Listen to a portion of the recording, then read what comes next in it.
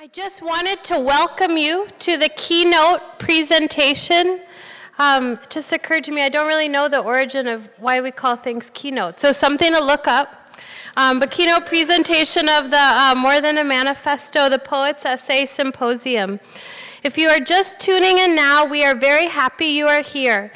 So far today, we have heard from 9 esteemed poet essayists: Koestenbaum, Chen, Ariel, Goldberg, Tracie Morris, Raquel, Salas, Rivera, Anaïs, Duplan, Myung, Cecilia, Vicuña, and Brandon Shimoda. Each of these poets have responded to the prompt of the symposium to create or comment on the notion of a poet's essay. So far, their attempts, as Montaigne would say, have all been astounding and have come in the form of too many things to list in full, but I'll give just a few highlights if you are just coming here now. They talked about trips to the underworld and transatlantic capitalism, the poetic as a caption, crocus as a potentially cheerful scapegoat or something else, a manifestation school, the relationship between heart, mind, and spirit as potentially a manifesto essay and a poem, the crisis of experience and the reality of experience and beauty, August 10th, 1988, linguistic genocide, and a bombogenesis and the red flat snake. One valuable takeaway from today, I would hope, would be that the poems and essays can be places, that both poems and essays can be places to test out ideas. And maybe another important space we have opened up for poets is that they can write prose freely, without worrying that their work must be a manifesto, that it must be in defense of their art. Instead, I hope that we have begun to open up the ideas that for poets, the essay form can be a place to just be. I invited all the poets who have spoken today for obvious reasons, and I asked Fred Moten to speak to you all tonight for obvious reasons too. Moten is someone who so distinctly employs both forms, it is hard to tell often when reading him if you are reading a poem or an essay. Certainly we could say that we are experiencing both. As we have thought about today, the term essay from French and the original conception of the form from the definition is meant to be a place to test out ideas. It seems as if Fred Moten writes an essay as a place to test out a poem and a poem as a place to test out an essay. It could be that he's simply writing one form, one new form, and that's one of the many, many reasons he makes us so excited to read him. Because for many writers, the essay is a place to explain everything, and the poem is the place to explain nothing. But for Moten, the poem itself is not the hard object that is difficult or even impossible to understand, and the essay the lens with which to form an understanding. Instead, working both against and with modes of scientific investigation and methodology, Moten makes the poem and essay places to use in part his terminology, break into each other in an endless loop of tension and acceptance, to bear the weight of one another and fortify in never-ending strength, infinity. So before I share Fred's bio with you, I want to take a moment to thank again our sponsors for this event. Thank you again to the Lenfest Junior Faculty Development Fund, the Heyman Center, the Dean's Office at the School of the Arts, the Writing Program, and of course everyone at the new and beautiful Lenfest Center for the Arts. I just want to take one last moment to thank Gavin Browning for everything. Thank you to all of our presenters for being here and sharing your work. We simply couldn't have gotten here without you. Fred Moten teaches in the Department of Performance Studies at New York University. His latest work is Consent Not to Be a Single Being from Duke University Press. He and Stefano Harney are authors of All Incomplete, which is forthcoming next year from Minor Compositions, Autonomedia. In 2018, Moten received the Roy Lichtenstein Award from the Foundation for Contemporary Arts and was named a United States Artist Fellow. We're so honored to have Fred Moten here tonight, and please join me in welcoming him up to the podium.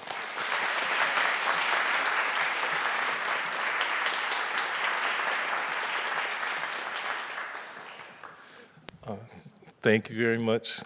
Appreciate everybody staying so late. It's been a beautiful day, but it's a long day too. So, no, you shouldn't apologize, because it's been worth it. I hope, you know, I'm not sure if I can, but I'm gonna try my best to fold myself into the beauty of the day and disappear there. But I really want to thank you, Dottie, for inviting me, and thank Gavin and Hannah, and then everybody who spoke today. Myung and Wayne and Tracie, Raquel, Ariel, Brandon from afar. Man, I know I'm forgetting people. Ken and Anaïs. So, and Cecilia, of course. So,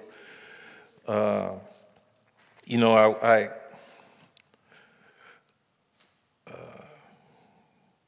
I'm trying to break the habit of that apology thing, so I'm just going to read. But I will say that what I have here today is, it was sort of written for two occasions, two things that I kind of got invited to at the same time. So definitely this one, but another one too. I read an earlier version of it once, but I worked on it a lot since then. So, but it's also part of a larger project that itself is sort of wrapped within a larger project. And so there's this kind of weird way in which, you know, here I am again saying the same thing I always say. So, sorry. Okay, this is called Recess and Nonsense. The end of the poetry world and the ends of the poet. It's 11 parts, which I didn't realize it was going to be 11 until I saw that I could make it 11. And stuff that comes in 11s is usually good. 1. In Whiteness as Property, Cheryl Harris produces an analysis of whiteness as a property, as a mode of property, as something that can be owned and traded and placed in exchange to the advantage of the one who owns it. In so doing, she allows and requires us to think of whiteness not only as a mode of property, but also as the principle of property. If whiteness is the principle of property, blackness is the animaterial sufferance of impropriety. More plus less than either property's objection or abjection, blackness is the critique of property on the one hand, and the celebration of dispossession on the other. This other hand means the critique is anticipatory, that it is not only before what it critiques, but that it brings what it critiques into something almost like existence. In turn, what Karen Barat might call the intra-active both-andedness of anticipation instantiates celebration not only as enjoyment, but also as solemnity. Given the brutality of property's belated, reactionary, regulatory power, there has been no more terrible burden than to be enjoined to celebrate dispossession. When possession is the motivation and constitution not only of the world, but of the very idea of world, earthly existence must bear a homelessness that no person, if the theory of personhood is to be believed, can bear. In this regard, neither hoping or even fighting for a place in this world, nor any gesture or movement towards the otherworldly will do. This is all to say that whiteness is the principle of property is to say that the modality in which whiteness can live, or the modality in which whiteness is endured or survived, is spatial. This is, in turn, to say that whiteness isn't just a venal, brutal, vicious way of taking up space. Whiteness is rather the way in which so-called subjectivity is constructed as spatial, or, more precisely, as spatio-temporal coordination. So that whiteness is, in its partiality, is also manifest immediately, as it were, as a brutal way of taking up or taking other people's time. But to be a subject, to be a person, to be white, isn't just to take up space-time in a fucked up way. What's at stake, rather, is that confluence where whiteness, subjectivity, and spatio-temporality as such converge, constitute one another, and are given in that mutual constitution as being in the world. One special way to describe that confluence, special because it is a deep intensification of the exaltation and shame that goes with it, is being a poet, which is to say being a citizen of the world of poetry. Blackness, in its inveterate earthliness, is more plus less than that, too. 2. I guess you could say that if whiteness is the transcendental aesthetic, then blackness is the immanent aesthetic. But this is too stark. Blackness isn't a pole. It's an impure refusal of bipolarity. We angels of dust, after all, and we can't forget the asymmetries of sovereignty, its Apollonian isolation, its sociopathic singularity, the optic whiteness of its whiteness, its tendency to be or go rogue. States don't have a right to exist. Do peoples? Do people? Do persons have such a right? Do poets? Perhaps existence obliterates the economy of rights. Can persons be self-determining? Are atoms self-determining? Does the kind of determinism that Einstein and Bohm desire imply something on the order of a more broadly physical self-determination of and in nature? Are these two kinds of determination cognate? These are questions of Black study, given in the open idiom of Black poetry. What is revealed in their iteration is that there is no ontological, aesthetic, political, physical, or metaphysical fundament whose rest Black study does not disturb. 3. Jay Carter asks, quote, what are the God terms that underwrite human, political, aesthetic sovereignty, end quote. But what if the question is, rather, what are the man terms that underwrite sovereignty? Why did man become God? What protocols of what Sylvia Wynter might call overrepresentation serially reproduce this collective psychosis, which, for fun, you could call Anselm's mirror stage. Anselm the saint, not Anselm the Berrigan, however saintly he may be. What if the first step is the assumption of a body? What is it, Gail Solomon, to assume a body, to take up a body, to take onto oneself a body, for the body and the self to take one another on? What remains beyond that address? What if that address, that aggressively impossible refusal of vulnerability, that projective settlement is sovereignty? And what if the taking up or on of whiteness is, as it were, a step within that step that is continually reactivated when property imposes and supervises the giving and taking of properties and names? Meanwhile, riot, mutiny, the general strike, the remorseless working, the undercommon tragicomedy, its antinomian swerve and quarrel, living's dissolute spread, its dispersive largesse, its transubstantial fade seems always already to have been a Black thing you wouldn't understand because it passeth understanding. Can we speak then and appositionally to some insubstantial pageantry of the phonically anasubstantial?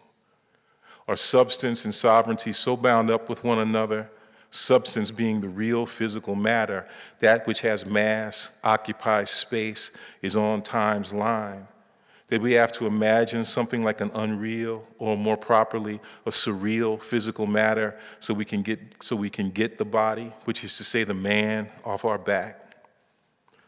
Hortense Spillers and Toni Morrison teach us that flesh is surreal physical matter, that it neither has nor occupies, so that what's at stake is the necessity of a more emphatic inhabitation of flesh as something other than withdrawn or withheld or reduced body, as that which is therefore opposed to body, to the aesthetics or poetics of self that is the body's assumption and vampiric animation. For a poetics of flesh, 4 poetics of selflessness. One wants to speak of, through, as flesh in its own terms, but flesh has no terms, and one can't speak. Having no mass, flesh is the critical celebration of the mass. Flesh is displacement, that transformational gravitational warp. Flesh is the nonsense of the irreducibly consensual, the cenobitic jam. Flesh is recess.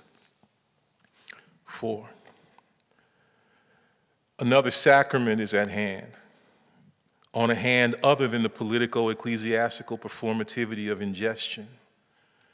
What did Anselm mean by debt? Here's where moratorium comes into play. A recess, a postponement, a refusal to settle accounts instantiates an already given sociality, a blurring, Nathaniel Mackey might say creaking of the word, given in and as the disavowal of ends when the unpayable, the unsettlable is announced as radical disruption of the very idea of accounting, of accountability, of the account. Debt and death ring out like a horn's inhabitants. One bare silence come back in breathy thicknesses to tell us that assuming a body is like exhuming a body or ingesting a body, only bloodier. You can't take this. This is not my body. Ain't nobody here, not here. In this displacement, we flesh. Love that. Claim this miracle. 5. For an analytic of radical dissatisfaction, of the generally and radically unsatisfactory, I know why we're justified in claiming home, self, body, but the justification doesn't make it right. And what we claim ain't good just because we claim it. A state's existence isn't a function of right or rights. Its existence is a function of might, which then appeals to a logic of rights, of justification embedded in the brutalization it extends in attempting to negate it. But that state's justification doesn't translate into its right to exist. If there were a right to exist, wouldn't it be predicated on what you've done rather than any possible argument regarding why you are? And yet, what could any sovereign entity ever do to justify its existence? This is not a philosophical question about what might happen. This is an under-philosophical question about what has happened. How do we come to accept what we already know about the already existing and about what we need? How do we consent to what we are and what we need? 6. I love black people too much to be around them at school, but I want to be around them everywhere. I love black people in an absolutely anabiological way, but I don't care about the black community, which is an artifact of exclusion for which I have neither nostalgia nor desire.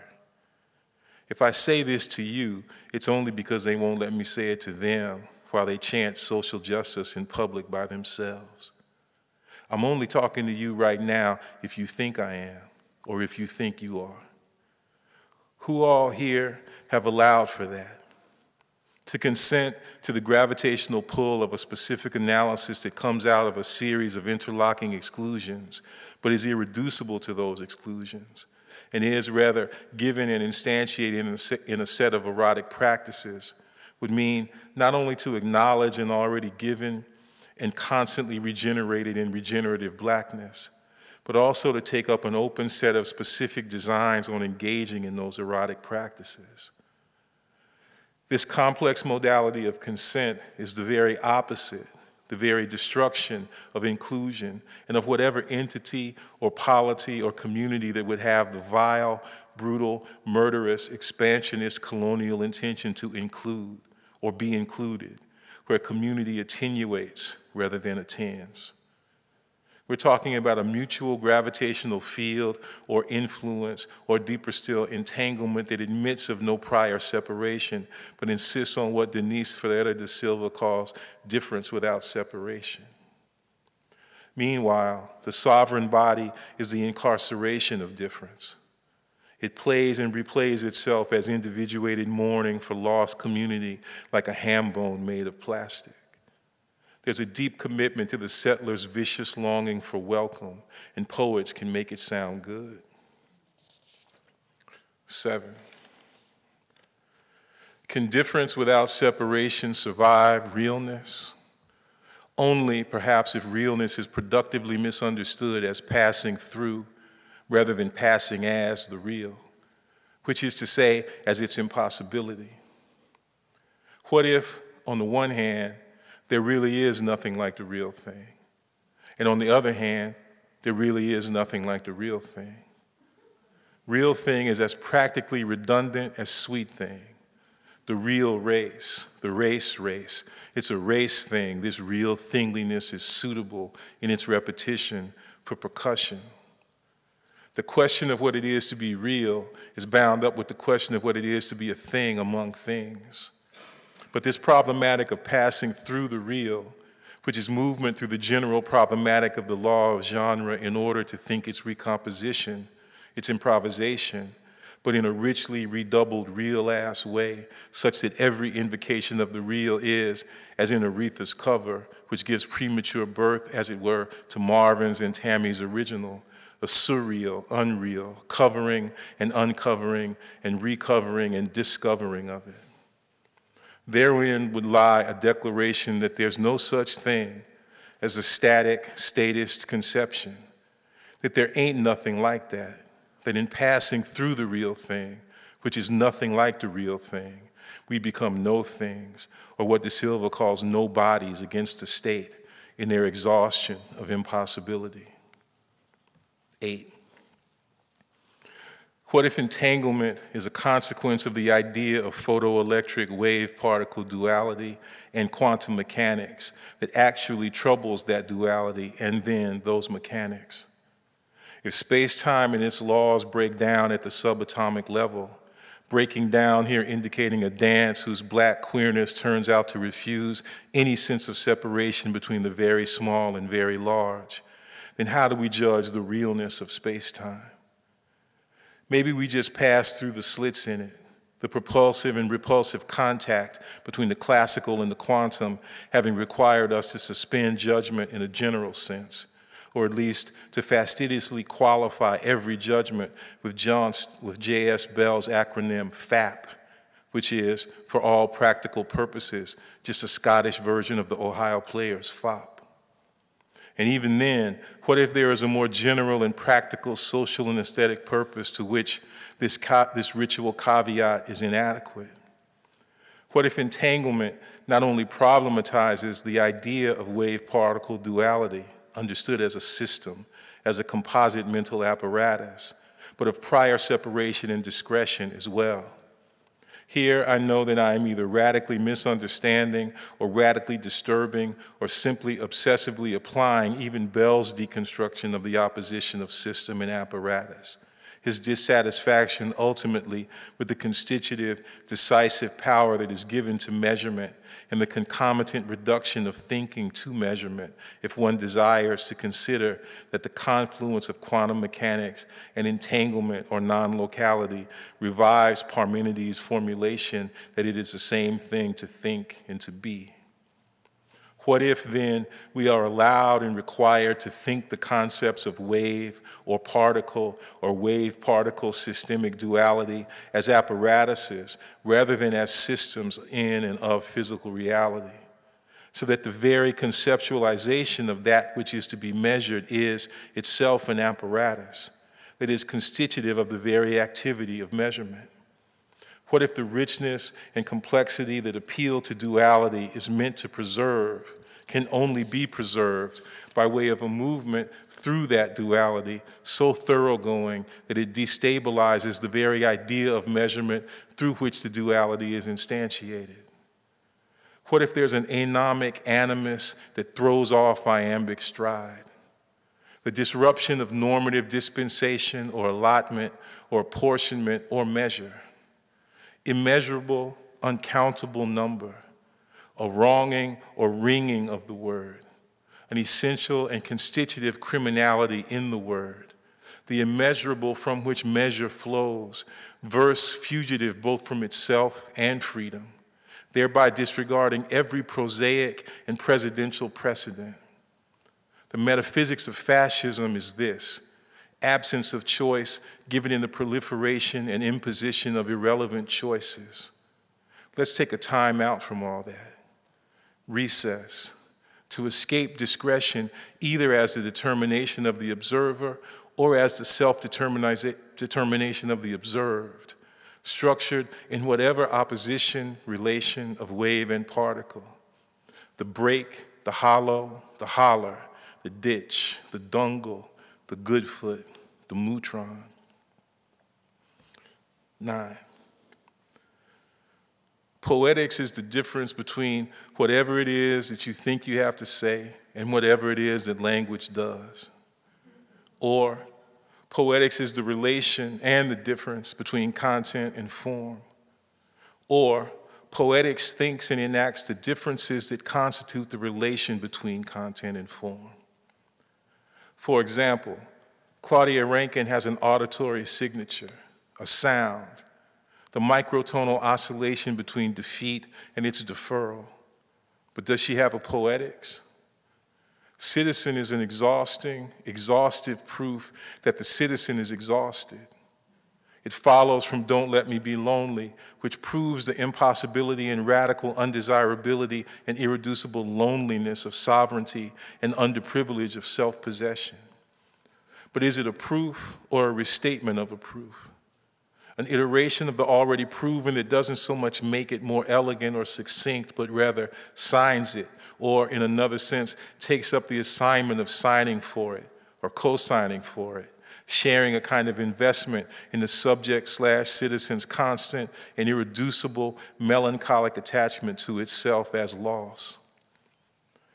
Rankine has something else to say about a seemingly general and unavoidable cathexis to the impossible and the undesirable. Perhaps what's at stake is that evidentiary, post-conceptual forensic thing. Let me write you a song about all that shit you did. I'll put it in blue notes and broken English and cross you. But can I cross you without crossing over? We both at the airport. Why wouldn't you like that shit as much as me? I don't mean to be mean. I know you mean well. But what if eating the Wall Street Journal commits to a kind of initiatory ingestion in order to prove a point that ain't worth proving? Another evidentiary gesture towards what we already know. When will knowing what they've done as how we feel reach the point where it no longer needs to be proved?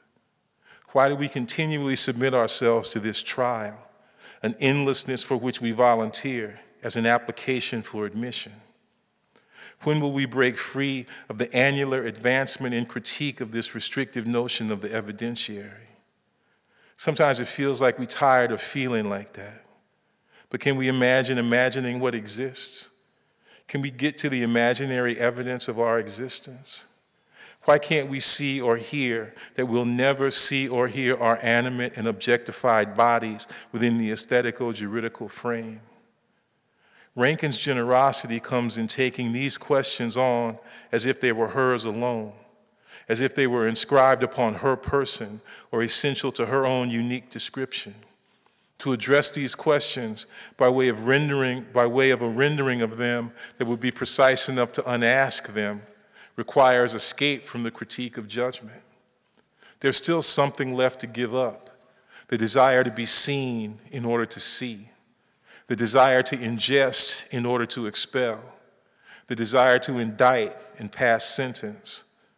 Hand in and out of hand on the other hand, the jurisgenerative mobilizes imaginative evidence outside the aesthetico-juridical frame. And so we have to sing this song that Rankine has all but surreptitiously written called On Nothing in Citizen, which is the dispossessive non-locality of a dispossession, the poet's and the poem's disappearance into an essay on poetics. 10. See, there's a recess in Citizen, an invitation Rankine extends. Recess is where the music poetry, the musique, comes from. Poetry finds, poetry founds. Out of airy nothing, poetry finds and founds nothing at all. Is there a logic of poetic discovery, an analyrics of entanglement that is not in memoriam of identity? a poetics of the unparticular. It's not that there's nothing more or nothing new to be said about antisociality, i.e. the crowded but solitary anti- and anti-vestibular stall wherein Brownian selves brown study themselves between mutually assured destruction and mutually destructive realization. It's that nothing more and new need be said. Poetry is not for something else to be said about things. Poetics is not the bridge between whatever someone has to say and the fact that something else is said. Nothing more and new need be said. Poetry is recess. It says nothing in praise of nothing, constantly, serially, fugally. If you think this is all nonsense, you flatter me to the point of my disappearance. 11. Nonsense is erratic trajectory, erotic in its refusal of narrow representations of representation, and with the complex interplay between nothingness and thingliness, the para-ontological field within which the distinction between nothing and everything is constantly improvised. Blackness is situated in the sensuality of the nonsensical rather than in the already given supersensuality of the epidermal. Insofar as the critique of authenticity is paradoxically asserts a right of property in as individuation in the real world, it is in essence often nothing more than a disavowal of exsensual, consensual nonsense, which is not just one difference among others, but is precisely the field within which the general right to difference is both theorized and enacted as world's earthly and annihilative surrealization. Consider that the supposed relation between color and sense is often treated as a sociological matter.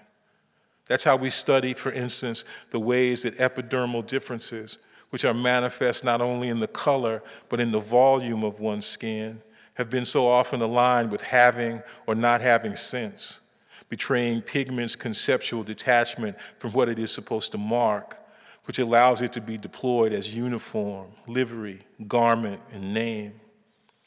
Under this constraint, the analytic, as well as the counter-analytic of the epidermal, elides what it also illuminates. And there's a difference, and there's also a relation between sharing the social costs that attend epidermalization and distributing the benefits that accrue to senses irreducibly material and differential material supplementarity. Both can be spoken of in terms of privilege, but often the color line between privilege and precarity is drawn with imprecision. When privilege is understood simply to accrue to a supposedly unmarked, paradoxically bare whiteness, it is not only privilege, but also whiteness, which is situated at the intersection of good sense and brutality that is misunderstood. The operation within which I am held, to and by which I am given, into and out of which I am unfolded, and the particular impersonation from which the sounds you hear right now derive, which I would associate with illicit seeing, with multiple sensing, with black theory, which is to say theory, with black history, which is to say history, is in the nonsensical. Nonsense is sometimes manifest as a kind of happiness, and this capacity to be happy, to celebrate, is a condition of possibility of criticism's necessary unhappiness. What we have, insofar as we give it away, lets us know what and under what conditions we should have. What we have and what we should have is nothing other than the consensually nonsensical generality of a recessive trait, by way of which the poet retreats into the hesitant sociality and sociology of blackness and poetry. Thanks.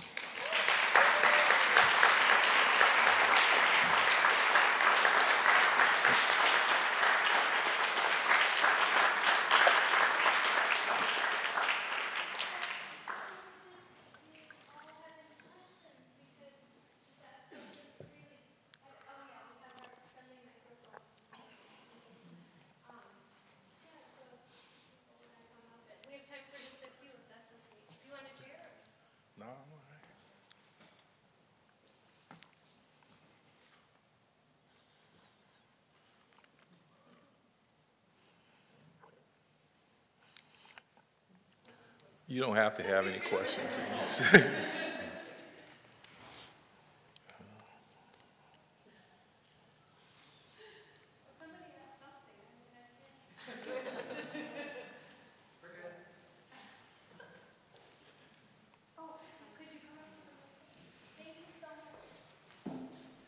Here just to save the day or the night. Maybe just a general view. Everyone here seems to be used to this mix of poetry and theory, but maybe just your take on it. And one thing that I thought is unusual in your writing, you're also, from other people who use the same method, is that you're also addressing the readers or the listeners. You're saying I, and if you understand or if you listen. So maybe just if you can say something about that method and unusualness of combining the highly philosophical ideas with personal address. Well, I don't know. I just grew up in a neighborhood where that's how people talked, you know. But you know, it's just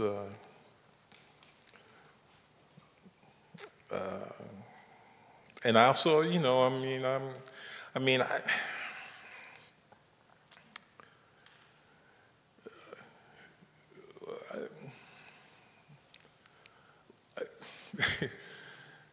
I would say that what I just read, you know, is an academic essay. So, which is to say, you know, I have a job and I work in the university and they call me a teacher. And I've been trying really hard to figure out how to do that. And over the last 2 or 3 years, I realized that the best way to do that is to not do that. But nevertheless, you know, I'd be trying to talk with, you know, my students. We try to talk about things. And I usually talk too much. And I'm trying to figure out how to not do that. But everything I've ever written pretty much for the last 25 years has been in preparation for teaching, which has been, therefore, preparation to try to talk with people, which too often turns into talking to people. But I'm working on that, you know.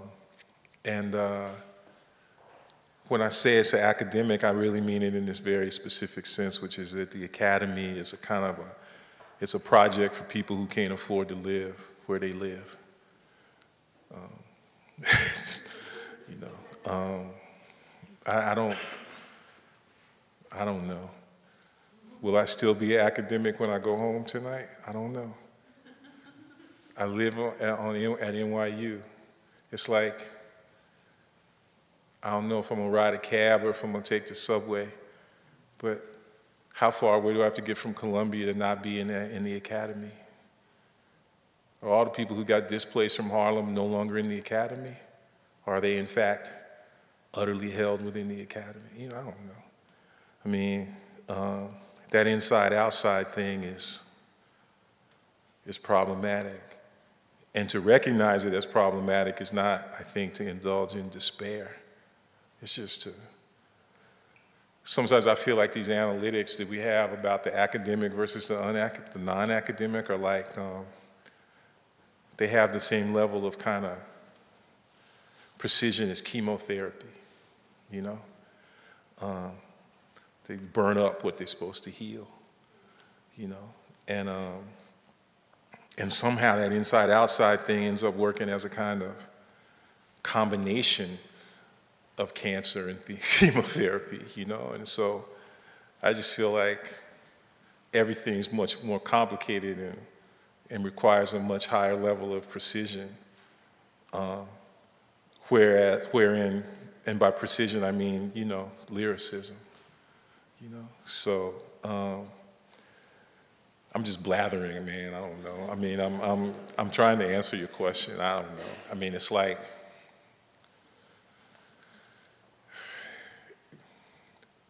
we all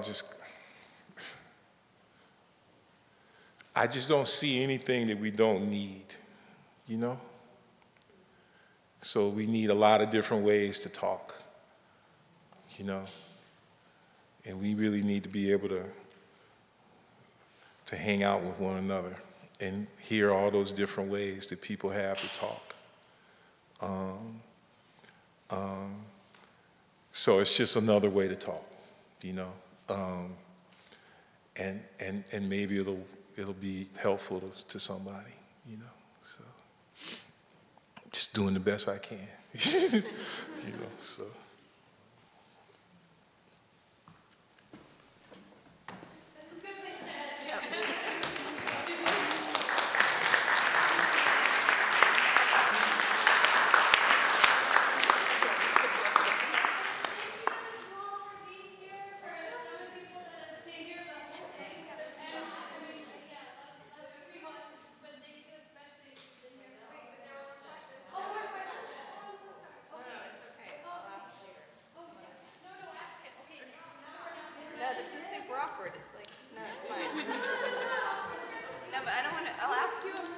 No, it's come on.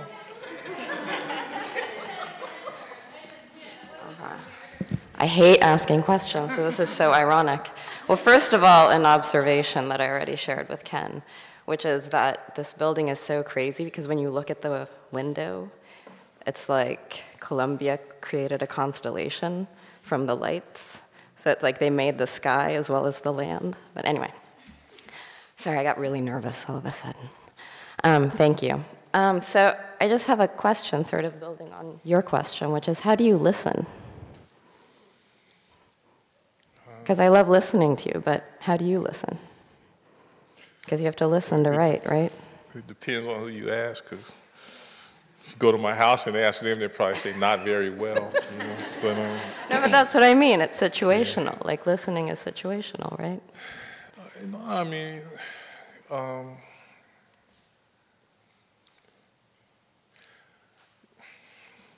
see, the trouble is, there's like a thing that happens, you know, where you feel almost like a kind of sense of accomplishment that borders on hubris. And it kind of comes with this feeling that you have of being able to answer any possible question. It's terrible. It's like a horrible thing.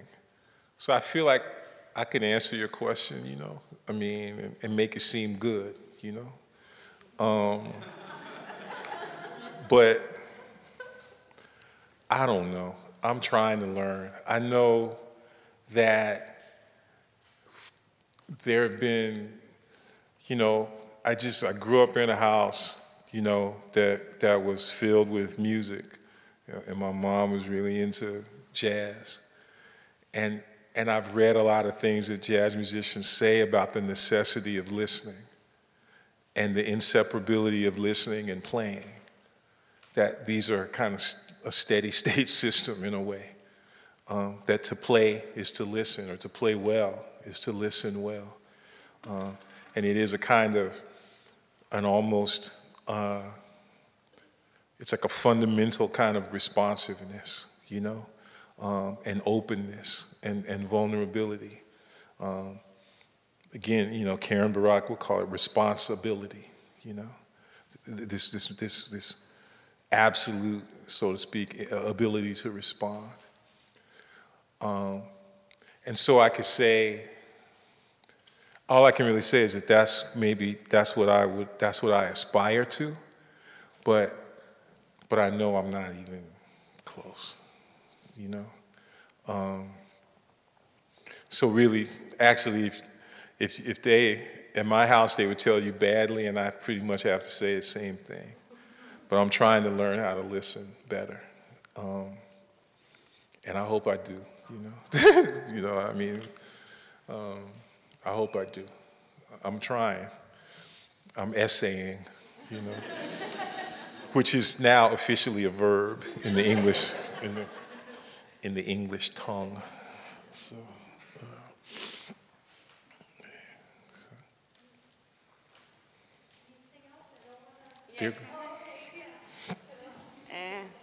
Thank you so much. It was so beautiful.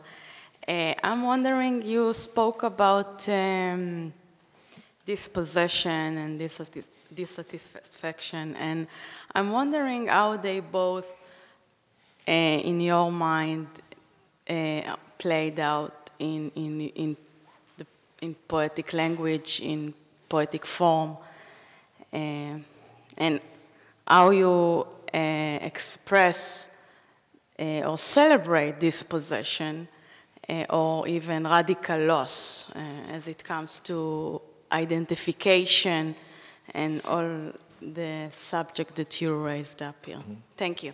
Yeah. Well, I think maybe when I use the word dispossession, I'm kind of always in my mind seeing it with like a little line or a slash or something between the prefix, you know, and the root, in the sense that, I mean,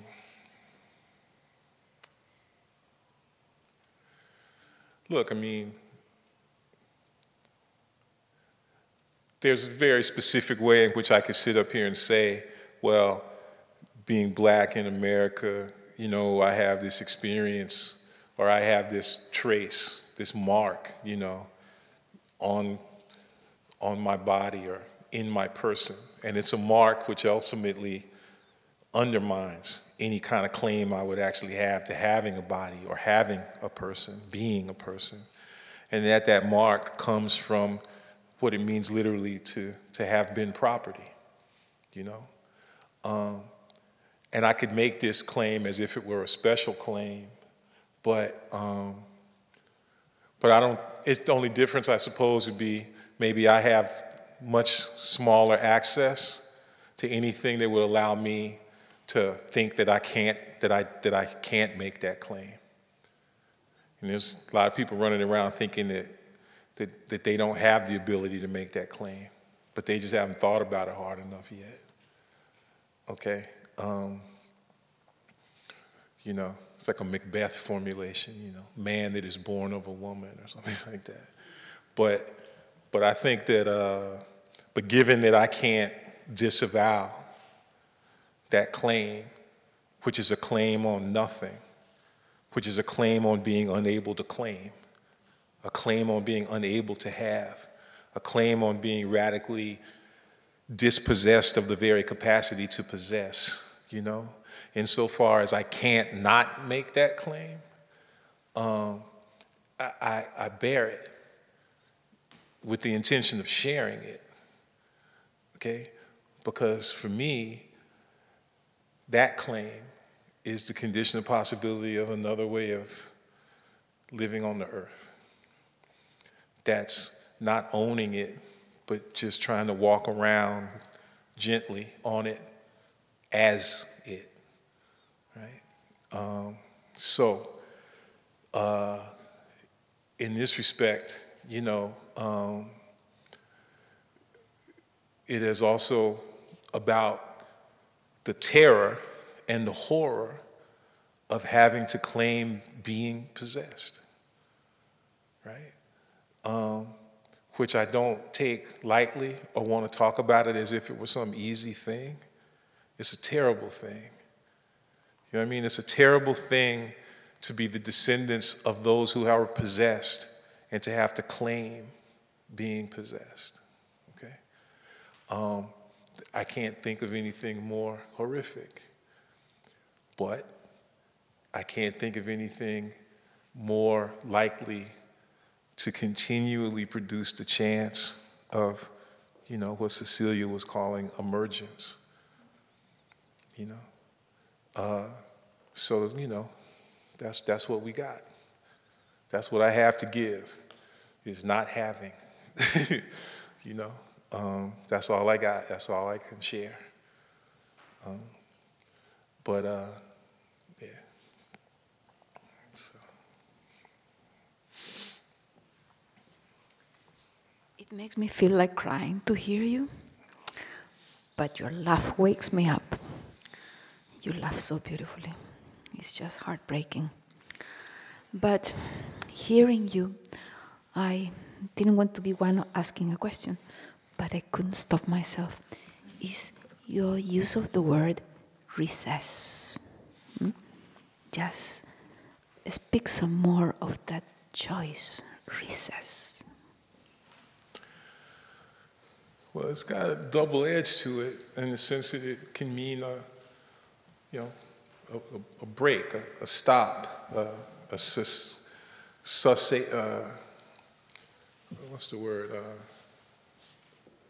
A ceasing. A time for play, like recess in school. But it is also, I think, I think about it topologically. A low place, a hollow, or as they might say in Appalachia, a holler, which therefore implies also a sound, a topographical sounding, which is also a descent, a deepening. All those things for me are there, and you can hear it in the music all the time.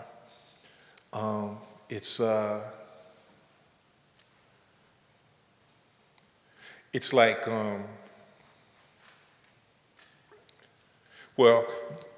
James Brown is the great musician of the one, that downbeat. But I always thought that it would be more accurate that every time he talks about the one or being on the one, he's really talking about being on the zero. Like the one is just this sort of utterly temporary conceptual scheme from which one looks back on that which can't be named, which is that recess, that nothingness. So, and it's just a thing where if you just, you listen to it, you listen for it. And for me, that's where we, I was going to say that's where we are, and then I was going to say that's where we come from, but maybe the best way to put it is that's where the difference between where we are and where we come from doesn't signify. But, yeah. You know about it. You've been doing it forever, right? So, and I mean that, forever. You was doing it before you got here, So that's what we do. That's how we do,